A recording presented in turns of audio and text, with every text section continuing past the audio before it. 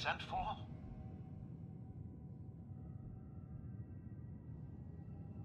Maybe. Tell me what's going on. There's been a suspicious death. We sent someone for help, but no one has come to help us yet. Are you the detective we sent for? Yes, I'm the detective. Thank goodness. Let me just open the door for you.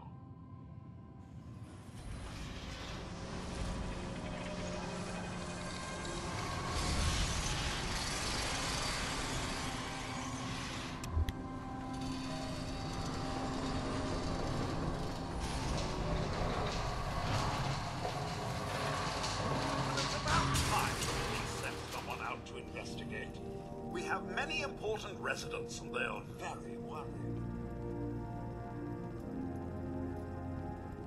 What happened? Who died? It's Mr. Parker, the primary owner and financier for the hotel. This is just a disaster.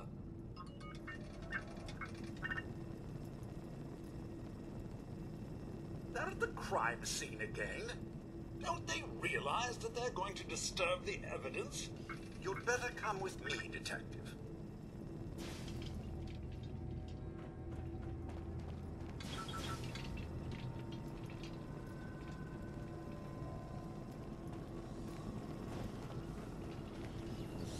What the hell do you think you're doing? This is a crime scene. Do you not see the glory of the thing? The artistry. What the hell is wrong with you? Excuse me? Ezra, you have outdone yourself. This is your finest work. There is more emotion in his death than most have had in their entire lives. Our friend is dead, Mr. Avita. Have you no respect? I'm just saying that at least he had the decency to make a spectacle of it. There is nothing worse Please, than if a I work may. That's what I this is could to just you? have your attention. You're sick. I'm sorry for shouting. But the detective has arrived, and shall begin the investigation henceforth. Please return to your rooms until the detective has examined the crime scene and had a chance to come speak with you.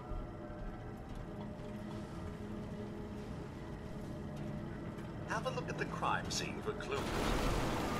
Ready to discuss your Protect and You are serve. free to question the residents, but their safety is our priority. So unless you have solid evidence, I would avoid accusations.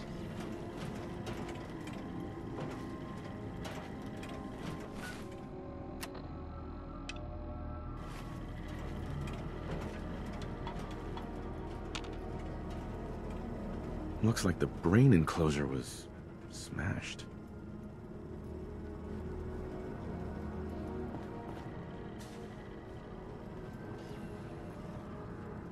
Is this blood?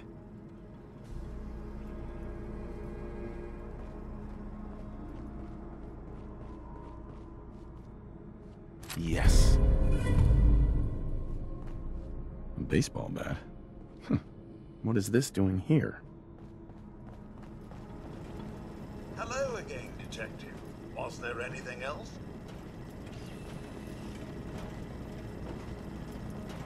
I found the murder weapon. Oh no. That's the bat from Mr. McKinney's movie. You don't think he could be involved, do you? I can't imagine him ever doing such a thing. Was there anything else? I'm not sure where I should start. I suppose you should try to figure out how he died, and then who had the means and motive to kill him. Once you have enough evidence, then I suppose you'll need to confront the killer. Was there anything else? Your residents are robots. Not robots, Detective. Well, not exactly, anyway. I believe the term they use is robo-brain. Back before the war, the residents decided the best way to wait it out was to put their brains inside robotic chassis. Was there anything else? Tell me about the victim. Mr. Ezra Parker was the primary owner and financier for the hotel. He had vast experience managing venture projects around the world. It was his idea to have our premier clients become investors in the vault section of the hotel. He worked with Vault Tech to have this built to their every specification. Was there anything else? Never mind. I'll be here should you need me.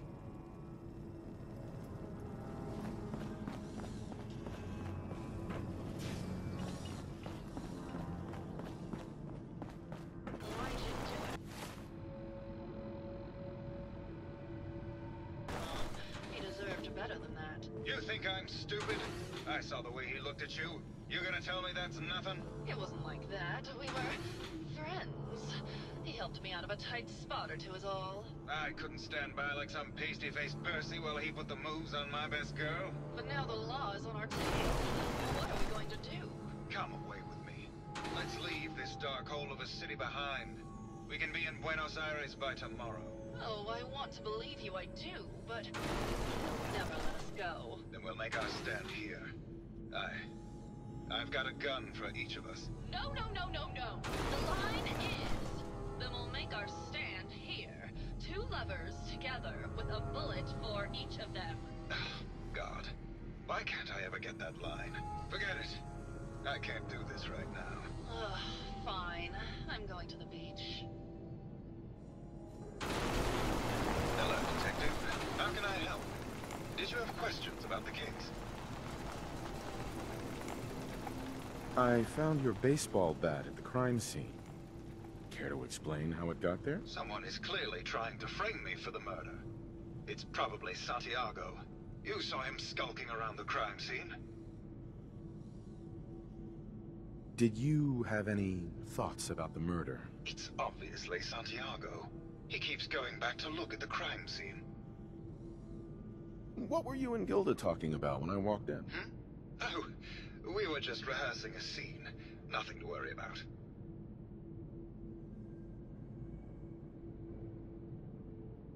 Maybe later. Okay. Just let me know how I can help.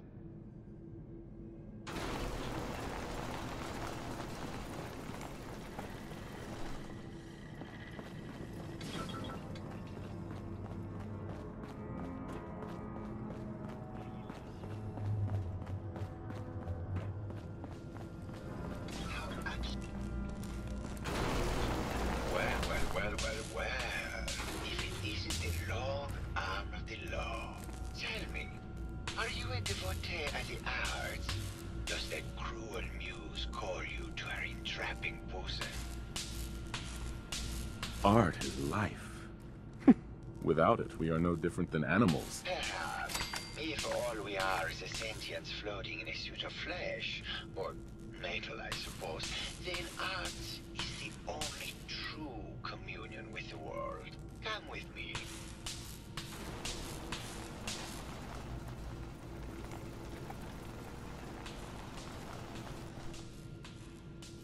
Tell me, what does this piece say to you? It's about composition, the balance of colors and emotions, and the struggle to maintain internal order. Indeed. This was the last piece I did in this number 1378. Her emotional landscape is superimposed on the portrait. The reality of the subject is distorted as the ego attempts to project itself. This way.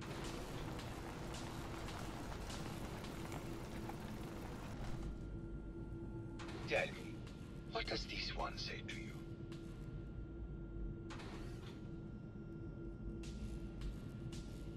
It looks like trees in space. Maybe it's about the struggle to maintain life adrift in an empty void? Intriguing. What a post-cynical futurist interpretation.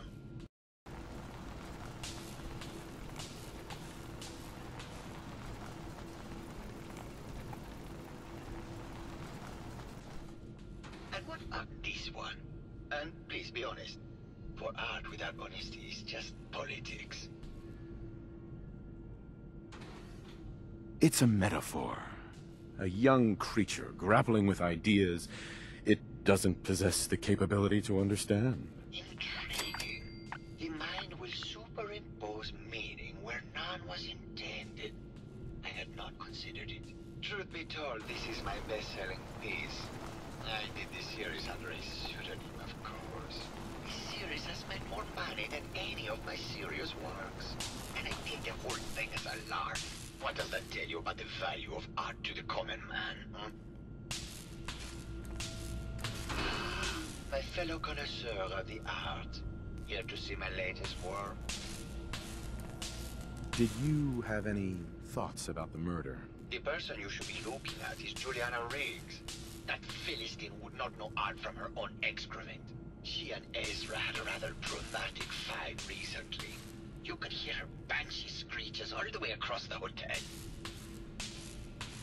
What were Juliana and Ezra arguing about? I don't know. I was painting at the time and I was trying to block it out. Though I bet Gilda probably heard them. Maybe you should check with her. Tell me about yourself. What is there to tell? I am one of the premier artists in the world. My work is primarily in oil paint, but I have been known to do sculpture or performance art as well. I think you should explain why you keep returning to the crime scene. It's for inspiration, detective. The others do not like to think about it, but even we shall die someday. Like Prometheus's torch, it kindles within me the fire to create as much art as I can with the time that I have. It sounds like you've done a lot of paintings of Gilda. Why her? Our Gilda is a very singular creature, detective. Do you not see the joie de vivre from within her? I have never met another who clings to life so tenaciously, who lives so in the moment. I must admit I was quite smitten with her for a time. You're still in love with Gilda, aren't you? So what if I am? What business is it of yours? She deserves someone who truly understands her ephemeral beauty, not that brute actor. Maybe later. Good. I hope my paintings are able to open your mind to new possibilities.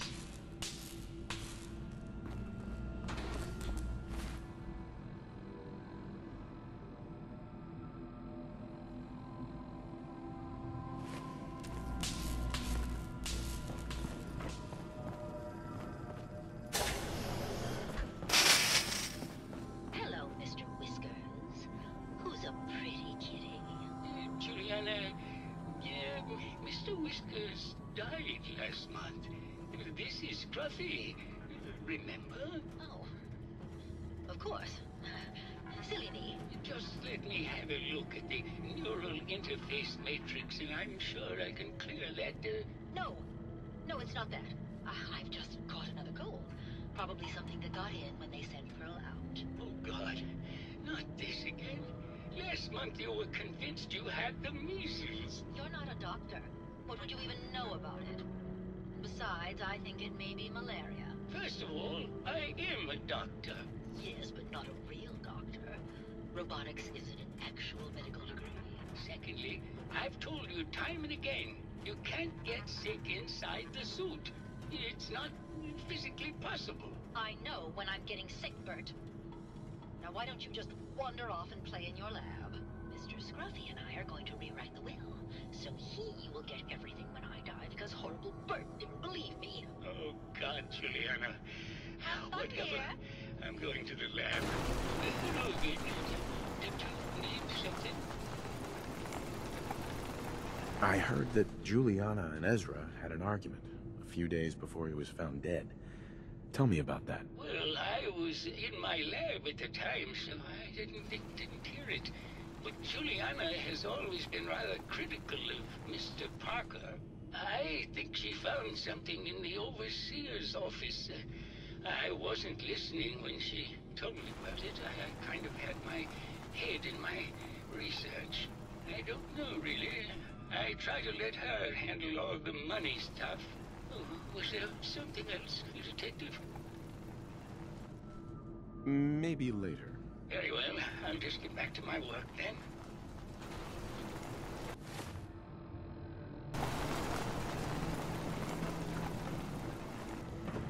Protect and sir. Hello again, Detective. Was there anything else? The door to the Overseer's office is locked. Oh, yes. Mr. Parker locked it a while back, after finding out that one of the other residents had been inside. Said it wasn't safe. If the key isn't on him, it's probably in Mr. Parker's room. Was there anything else? Never mind. I'll be here, should you need me.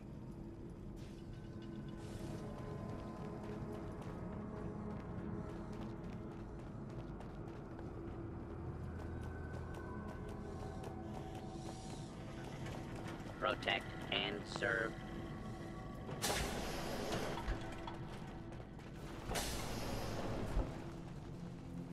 Nice.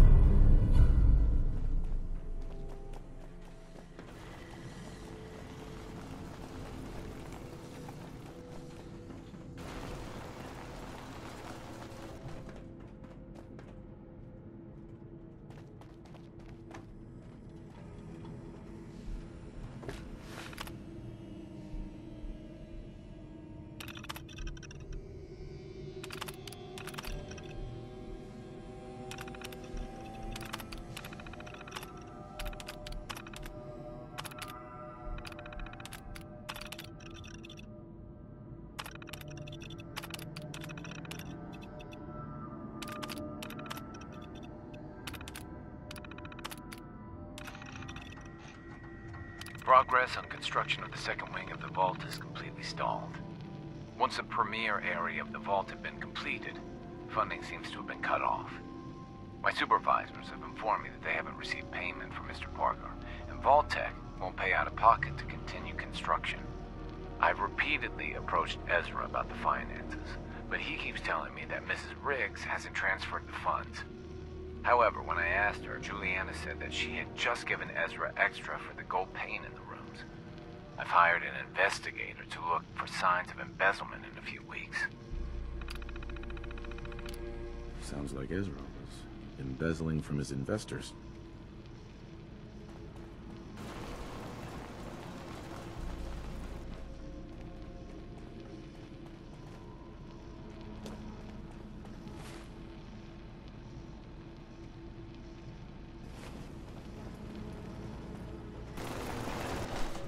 Hello, Detective.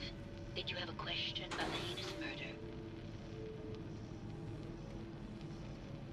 I heard you had a big fight with Ezra a few days ago. Care to explain? Oh, well, it wasn't that big a deal, really. He wanted more money to pay for repairs on the hotel. I wasn't feeling well that day and lashed out a bit at the poor man. I really should have listened to him more. I found some evidence that Ezra was embezzling from you and the other investors. Oh, well, I really don't believe that. Mr. Parker wouldn't do such a thing, I'm sure. What's with all the junk in here? These are our things. We're just waiting till the war blows over so we can bring them back to the mansion. Did you have any thoughts about the murder? If you ask me, it's one of those actors. Or that horrible painter. Their type is always the cause of violence.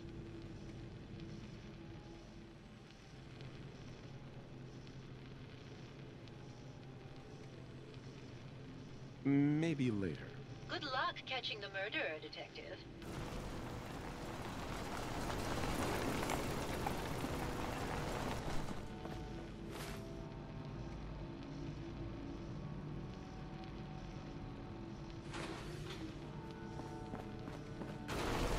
Hello, Detective. Did you have a question about the heinous murder? I think you're the real murderer. That's just silly, Detective. Why would I want to kill Mr. Parker? Maybe you could give me a reason it couldn't be you. I'm sick all the time, Detective. I don't have the strength to do such a thing. Ezra was embezzling your money. That's why you killed him and framed Keith. You were so close, Detective. It's a shame. I thought I could keep the ruse going a little longer. Oh, well. Had to end eventually, I suppose. This doesn't have to end in more violence, Detective. just walk away. I'll leave, and you can tell them I escaped. Ezra? You're alive. Well, congratulations on catching up, Detective. Yes, I've been masquerading as Juliana for some time now. What's it going to be, Detective? Join me in getting rich? Or die defending some outdated ideals? Why did you kill Juliana? I hadn't planned on it, but Juliana figured out what I was doing and had to be dealt with swiftly. I thought I could get a bit more money out of this place before making my escape. Well, how is this going to go down? Not a chance. Your murder spree stops here. Then let us end this.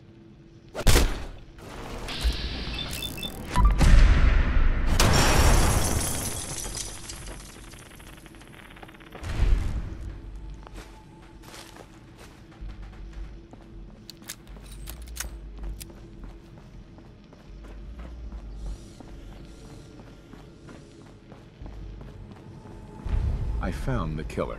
It was Ezra. He killed Juliana and took her place to hide his tracks. My word! I never thought Mr. Parker was capable of something like this.